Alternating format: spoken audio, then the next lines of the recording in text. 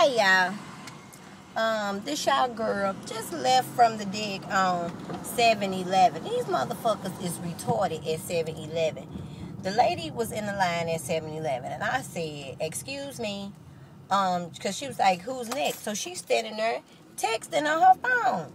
So I'm like, she said, who's next? I heard her.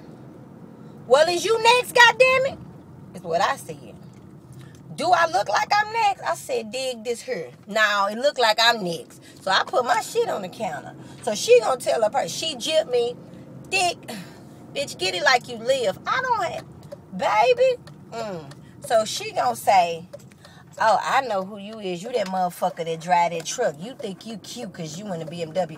Bitch, I thought I was cute in a Hyundai. Get the fuck on. Actually, I was cuter in the Hyundai because the bitch was paid for. Now what? I said, girl, I ain't on that shit with you. You gonna fuck around and miss the show up in here. Now, I'm gonna tell you this. I'm on a 15 motherfucking minute break. And with me being the boss, I don't be fucking around. I be trying to be back on time. He done cut his dreads off. I be trying to be back on time because I be telling other motherfuckers to be back on time. You cut your hair. Hold on, y'all. I didn't know who you was. You cut your hair. You cut it for a job. I might grow it back, I might not. You can, it's cool. But I'm gonna wait probably maybe a year before I... Good, how old are you? How old are you? 25. 25? That's a good age.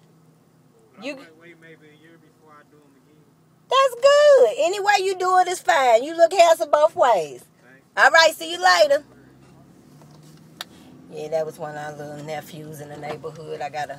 He ain't no nephew like my other nephew, but he a little young man in the neighborhood. I be trying to say uplifted shit to them because they be needing to hear that. But the bitch at the 7-Eleven, baby, gonna try to clown your motherfucking girl. Baby, I couldn't get with her glamour. So I said, look, the thing is, if your motherfucking ass wanted to be next in line, be next in line, but I'm on a 15-minute break. You can't be sitting here texting when I'm behind you. Well, I ain't got to go to work. That's your first motherfucking problem. Standing here with this motherfucking EBT card behind your cell phone texting.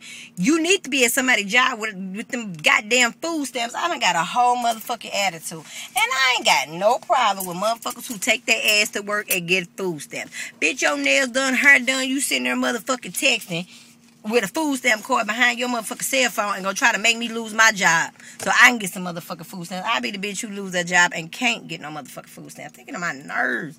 These hoes be upsetting the fuck out of me.